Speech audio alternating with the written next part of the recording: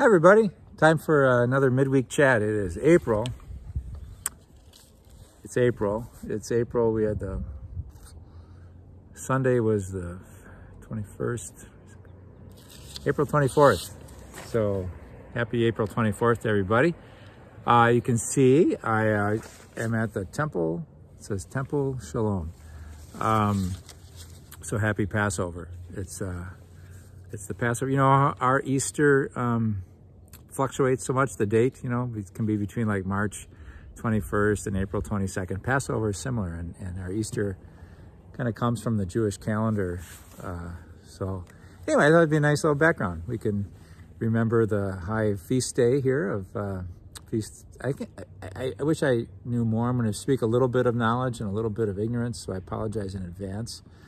But I thought since it was the Passover week that we're in the midst of, culminating, I think, next Monday evening, when most people will have the Seder meal, the Passover meal with the bitter herbs and the lamb shank and the egg and the green vegetable and that ordered meal.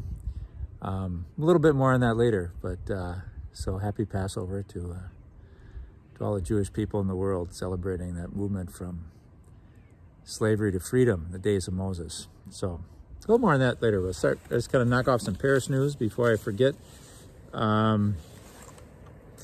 So 29 units, not of housing, but I need a haircut. I'm in that in-between stage. Do I need a haircut? Yeah, probably, but anyway. Got one scheduled for next week. 29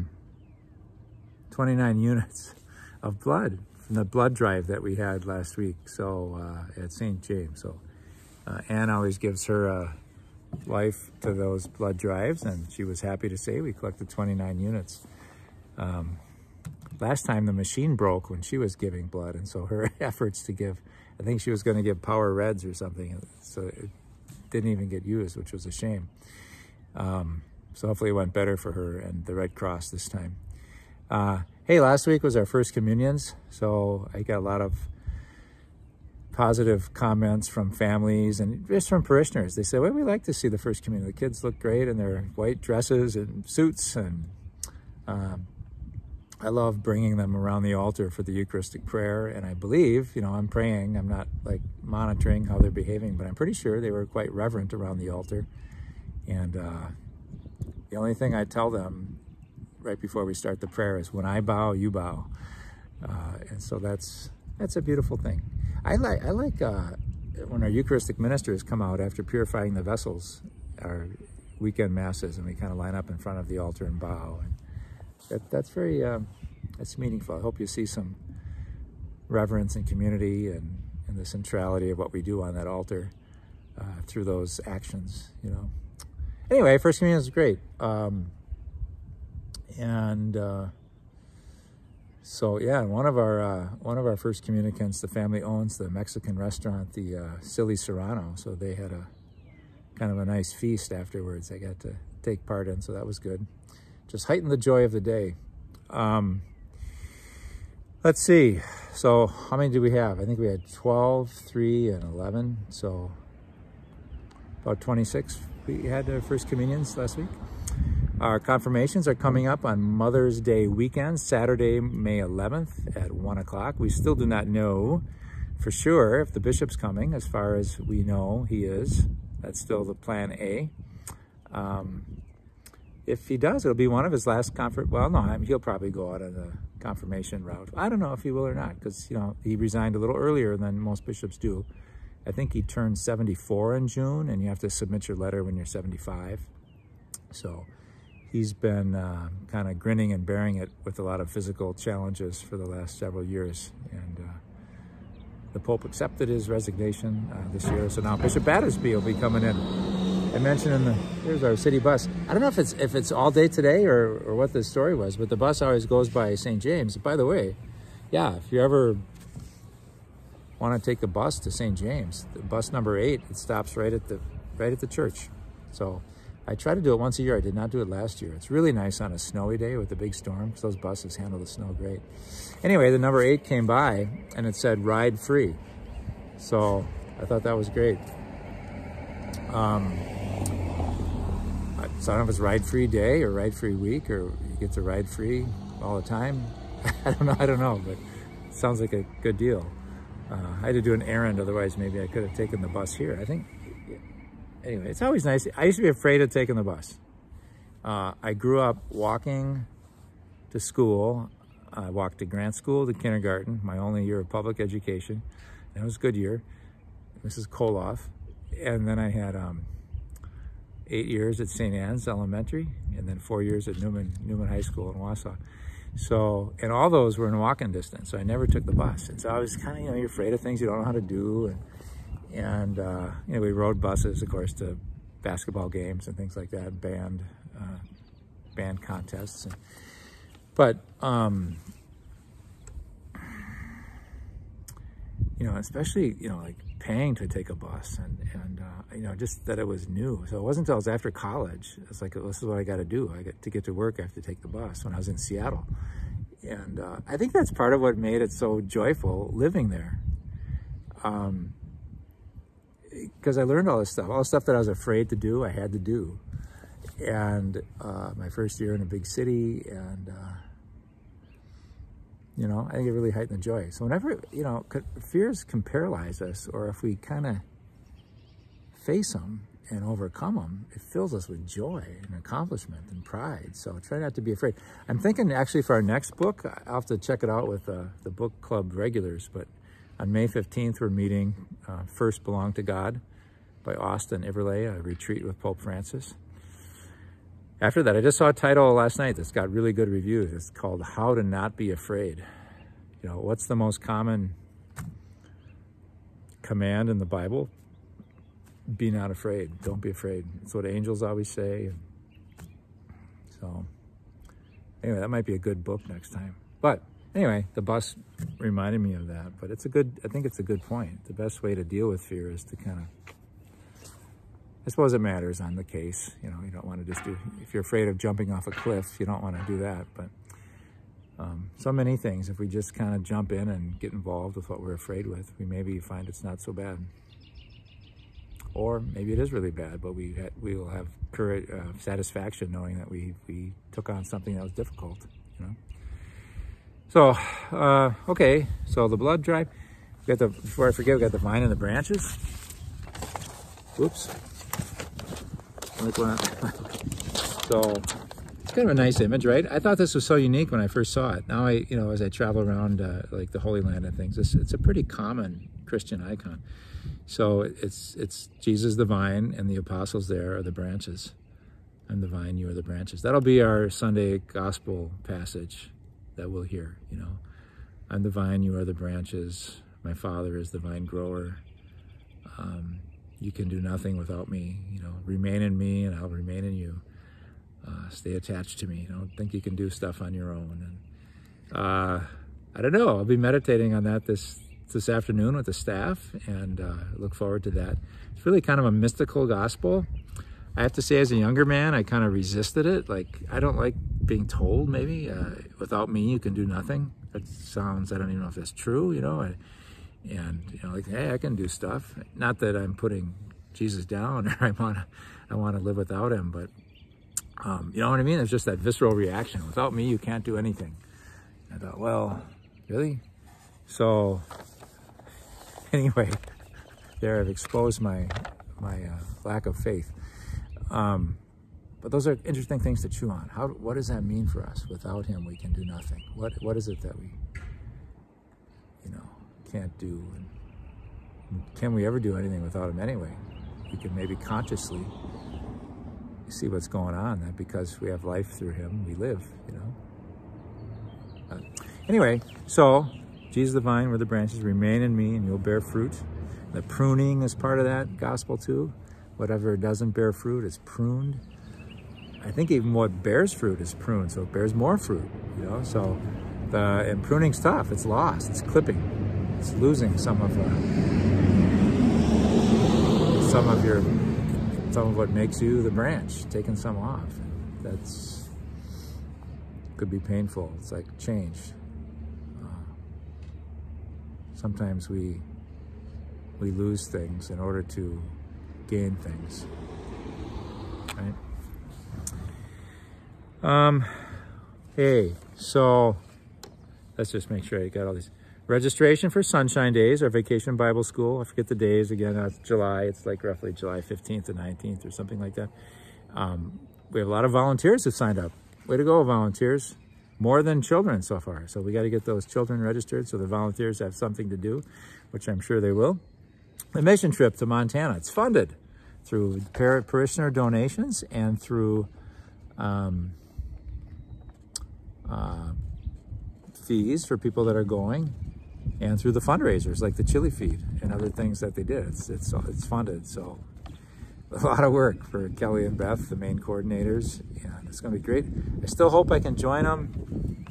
If I do, I'd miss the first priest unity days with the new bishop, and so we'll see. I'm actually going to get to meet the new bishop the day of his installation, because I'm in this group that's going to have breakfast with him and his family, just like 7 priests. So I don't know how I got in that group, but and him and his family. So maybe I can touch base with him there. And I don't know. It's who sees, but I don't have to decide about the trip if I can go until a couple of weeks before. So, and that's at the end of June. Finding the branches around the altar. First communion, 29 units. The kitchen remodel. So thanks for all those who were able to pledge and give to our Inspired by the Spirit capital campaign. That was 2 years ago in the starting and runs for 5 years. We're going to do a good, I don't know, maybe 3/4 of the Rourke Hall project, the kitchen end of it. We won't resurface the floor until more funds flow in Rourke Hall. But we'll get the new appliances and the new floor in the kitchen. And I think the AC, they've been calling for AC in the kitchen for a long time, so that'd be good. So anyway, that'll happen June 4th, and they promised to get her done before Summerfest, which is like August 11th. So we'll have to see. We're going to talk today how we're going to handle funeral luncheons in Rourke Hall during all that work. So we'll see. And on the 8th, this is the last night of religious education, is tonight, and then the volunteer banquet, all our catechists it's going to be in-house this time, catered by a barbecue place, Carl's, and it'll be good. So thanks to all our catechists. I've mentioned in church before, and I shouldn't say this. Kelly, I think, always cringes when I say it, but it was hard. It was really hard for me. And different people have different gifts, you know, and doing the, before I went to seminary, I volunteered to take care of the little kids on Sundays, like the liturgy of the word for children. I just found it really difficult, but it's good. And I got to know the families, and it helped me feel part of the parish. In the end, it was a great thing, but I did find it hard. And then as a new priest, I taught like 8th graders or something and 9th graders, and it was fine, but I found it difficult. It's all classroom management stuff that's hard. A lot of sympathy for teachers. I hear so much from teachers now that rather, you know, they want to teach. You get into teaching because you want to teach, and so much is classroom management, trying to keep kids attentive and from messing around, and how hard that can be. So pray for our teachers. And I remember I had this one class, Andy was in it, and I knew his family, and he sort of stuck up for me. Kids were screwing around, and he goes, "Come on, you guys, he's a priest, have some respect." And they all kind of settled down and listened to my lesson. It was good. So, okay, so where are we? 14 minutes? So 2 things I want to talk about. I'll end with talking about the Passover a little bit, and I hesitate to share this, but I wrote it in the bulletin. I just feel people should know of ways of getting scammed. So we mentioned in church last week, and we put it on Facebook. A lot of people were getting messages supposedly from me last Monday. It's been going on for years, but it's just a ton of them last Monday, saying that I wanted them to give me these gift cards from Apple or eBay or Cash or something like that.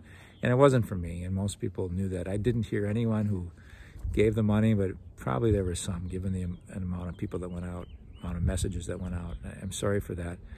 Had nothing to do with us or the parish. But ironically, 3 days later, on Thursday, I was scammed. And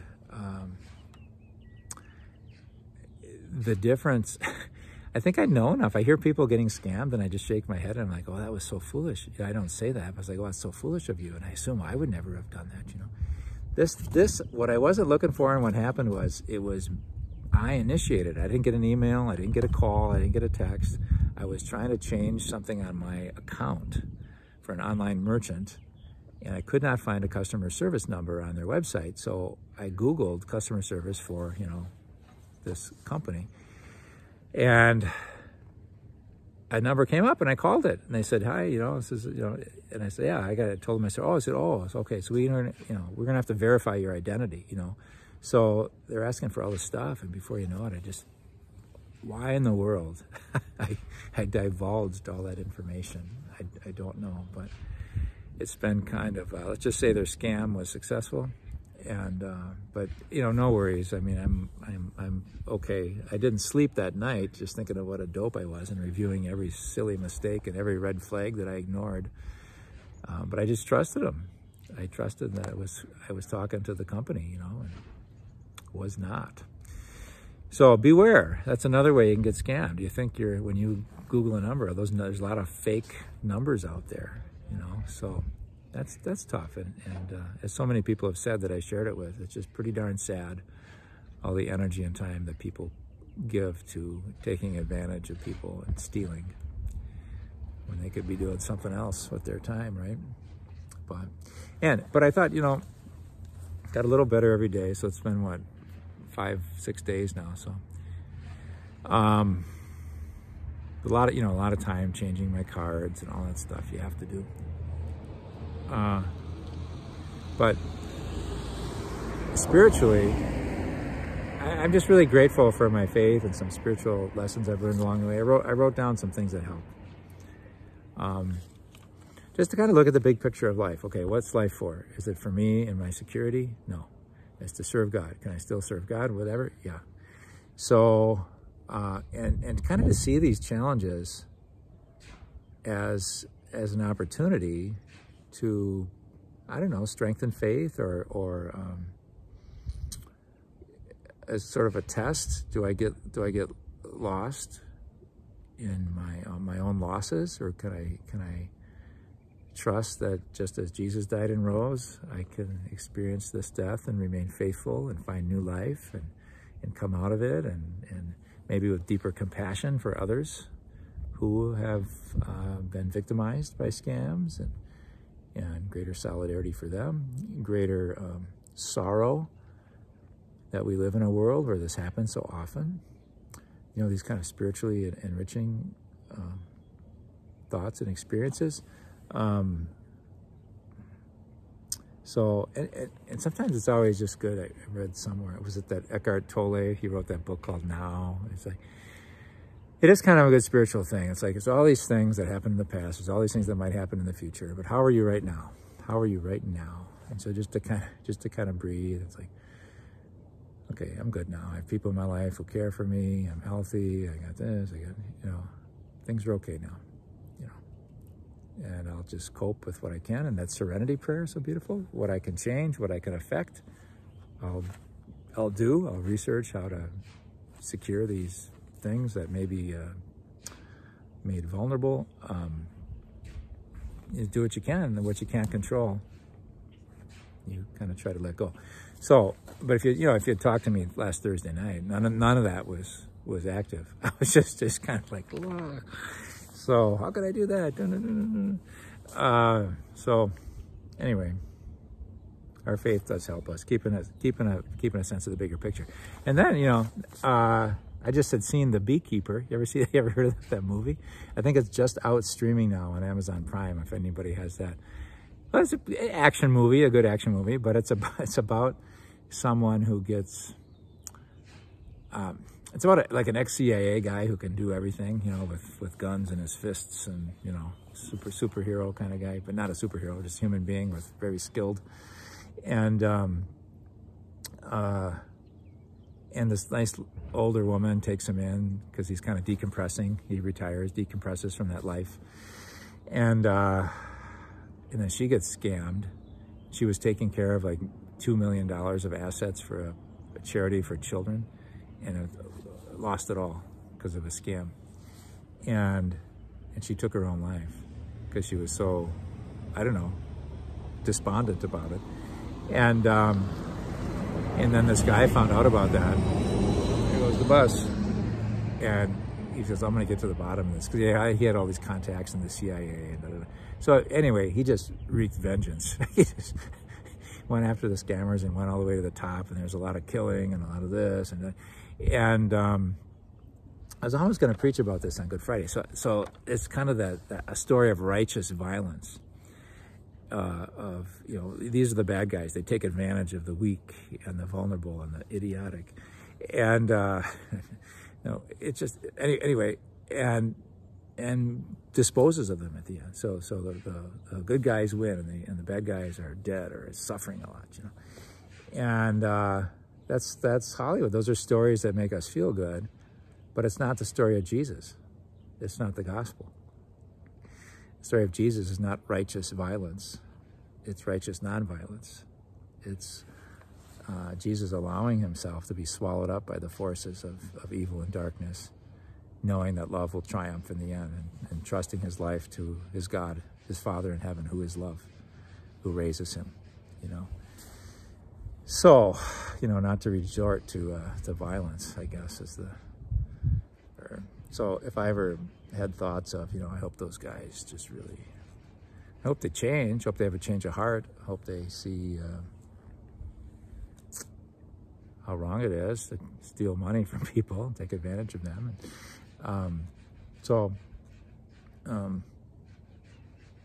But to try to have a Christian response to whatever happens in our life, can really, I think, help us cope with difficult things like that.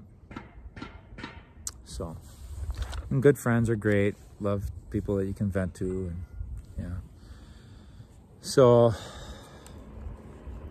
anyway, we don't have to be beekeepers. We just have to be Christians.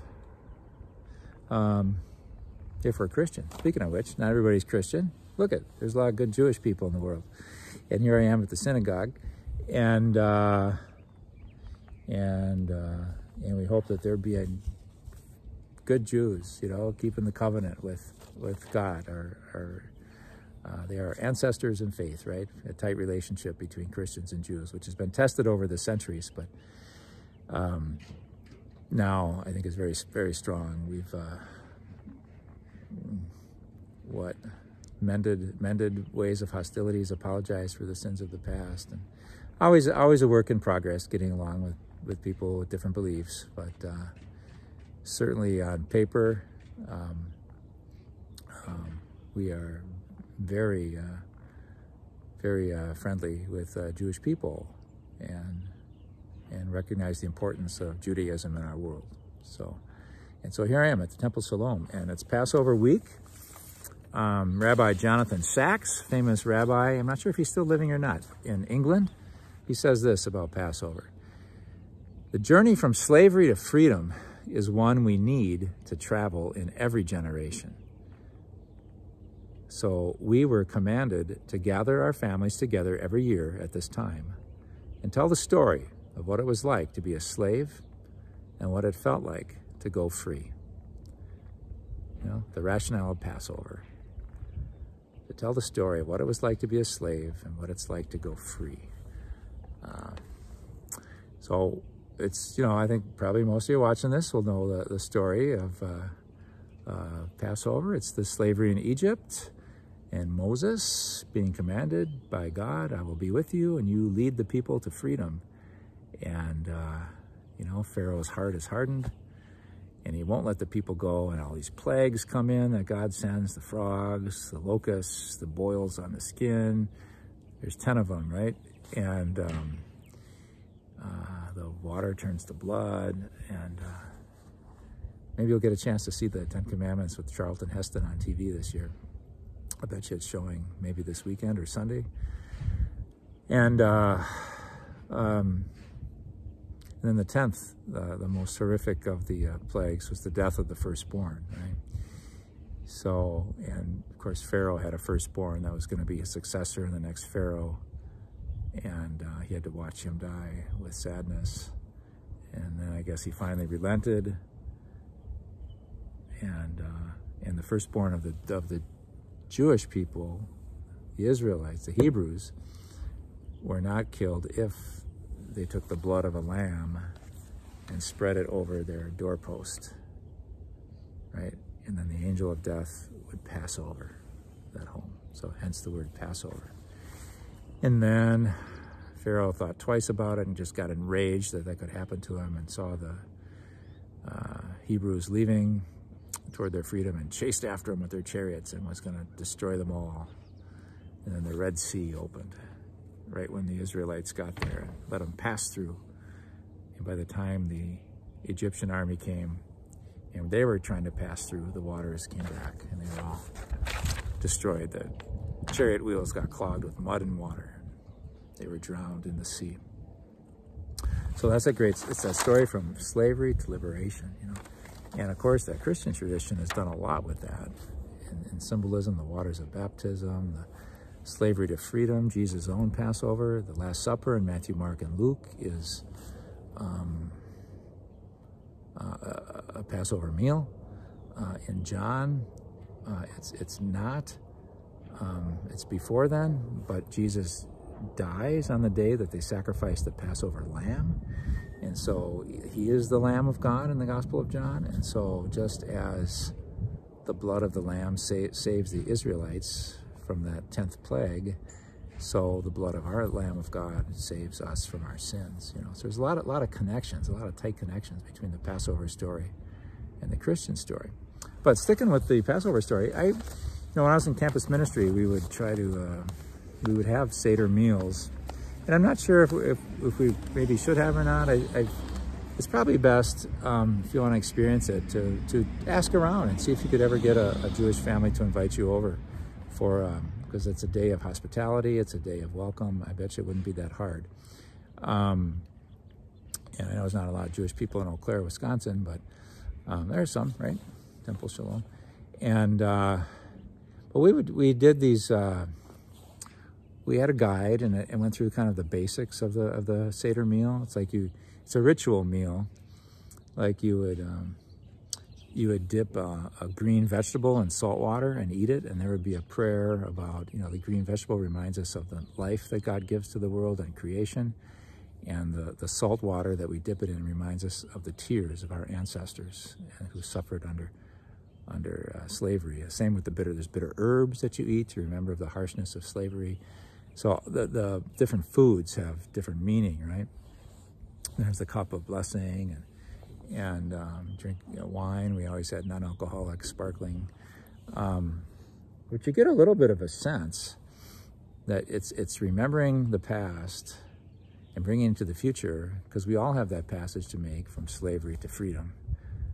And we all need to remember the past, hard times.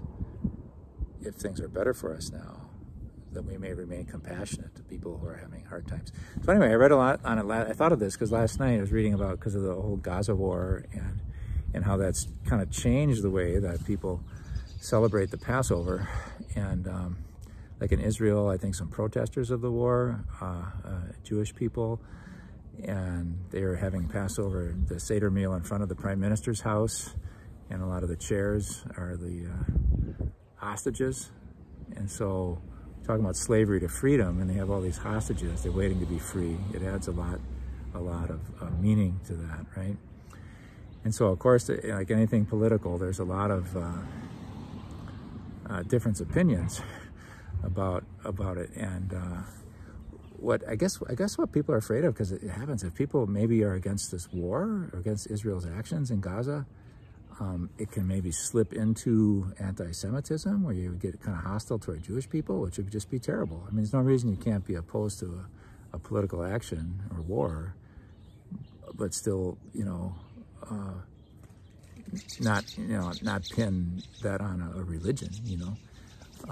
So I hope that that doesn't catch. But a lot of protests going on college campuses that are being deemed as, you know, anti-Jewish, and then vice versa. And that's just so awful. There's such a horrendous history with anti-Jewish feeling growing, and of course culminating in the Shoah in World War II in Germany. So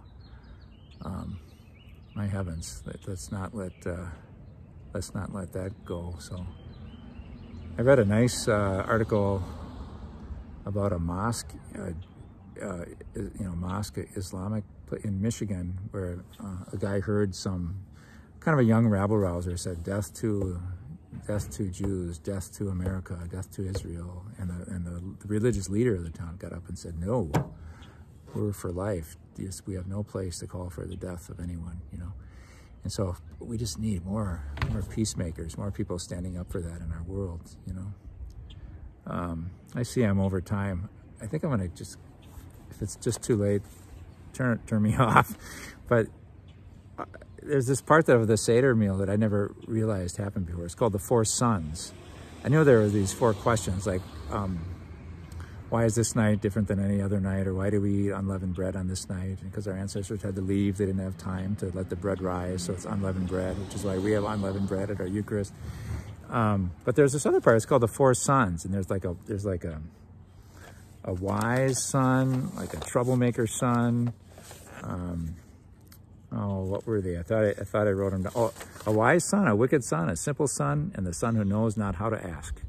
And they all sort of draw out the meaning of the Passover through their ritual actions, and the adults kind of answer the questions and tell more of the story. Like, why do we celebrate it? What does this mean, you know?